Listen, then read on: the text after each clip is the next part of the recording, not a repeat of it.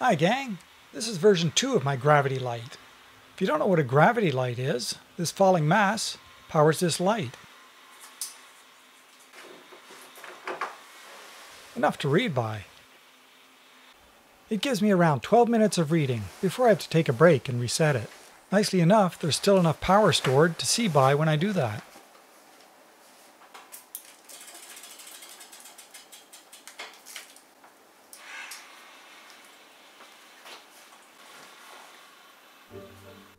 Let's have a closer look. We start with this tall, sturdy pole. The gravity light itself is this unit, which slides onto the pole and sits on a clamp. The light is provided by this lamp, with a custom-made LED light bulb in it. I connect to the lamp's plug and I'm ready to go. A small bottle of water on this side acts as a counterweight. The main mass is this bag of water bottles, 14 liters or 3.8 US gallons worth. Lifting it up to the starting position isn't too hard. To get it going, I give the wheel a spin. The first time this is done, the LEDs don't light up right away.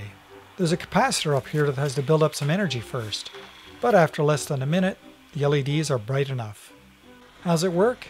The falling mass pulls on this chain, which turns this sprocket, which turns the bicycle wheel. The bicycle wheel acts as a pulley with a belt around it that turns this smaller pulley up here. Due to their size difference, the smaller pulley turns faster than the bicycle wheel. On the same shaft as the smaller pulley is a generator, in here,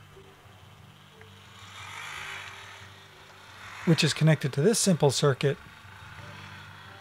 and from there to the LEDs.